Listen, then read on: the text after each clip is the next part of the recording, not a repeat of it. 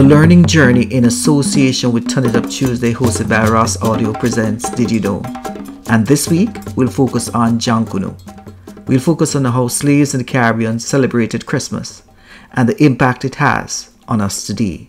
Christmas is a time of joy and celebration worldwide, and the Caribbean, there is no exception. But what many people don't know is that the customs and traditions that define Christmas in the Caribbean are not just from Europe.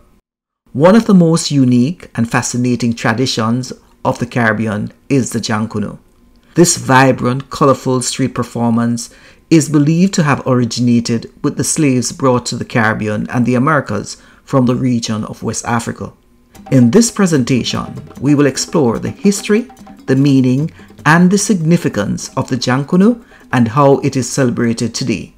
Jonkonnu, sometimes called Jonkanu or Jonkunu, is an African-inspired dance and performance popular in the Caribbean and the Americas. Connections of this dance can be tracked back to the 18th century. The name Jonkunu is derived from the African word Jonkanu, which is believed to be a reference to an African chief called Jonkanu. However, there is still a mystery regarding the place of birth of this performance.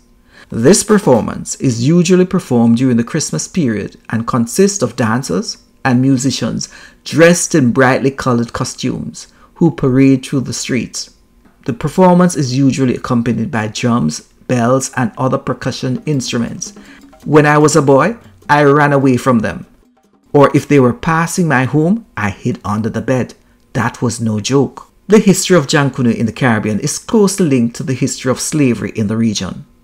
It is believed that the tradition originated with the African slaves brought to the Caribbean during the colonized period. The slaves used the performance to celebrate their culture and heritage. The tradition was also used to remember and honor those who died in the struggle against slavery. It is believed that the performance was used as a form of protest against the oppressive conditions of slavery and a way to show solidarity among the slaves. Over time, the population adopted the tradition of the Jonkonnu in the Caribbean and began incorporating it in their celebrations. Over time, this tradition has become an essential part of the cultural identity of the Caribbean and is celebrated in many countries in the region. The meaning of Jonkonnu is challenging to pin down and is very complex and multifaceted in its tradition. On one level, the performance is a celebration of African culture and heritage.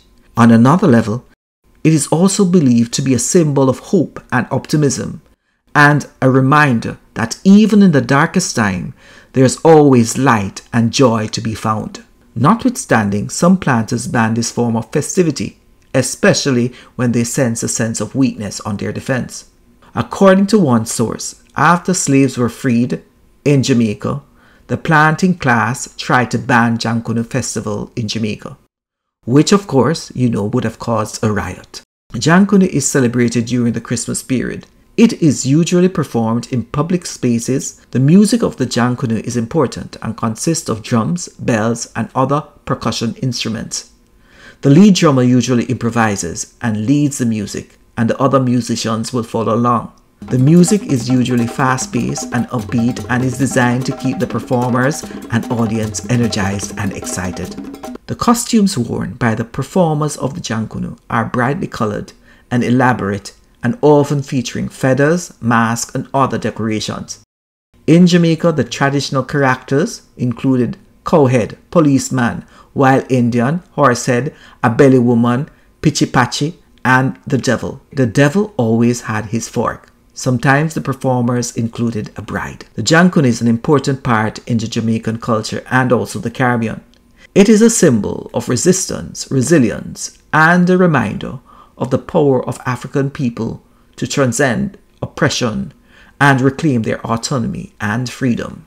Let me conclude by saying the Jonkonnu is a vibrant and colorful African-inspired dance and performance popular in the Caribbean. It is believed to have originated from the African slaves brought to the Caribbean during the colonized period and is still celebrated in countries such as Jamaica, Barbados. The performance is usually in the Christmas period and it consists of dancers just enjoying themselves and roaming the streets. Sad to say, the Jamaican Gleaner highlights the dying tradition of the Jonkunu. The Gleaner suggests that efforts have been made to revive the tradition, but limited progress has been made. What are your thoughts on why this tradition and other traditions are dying in Jamaica?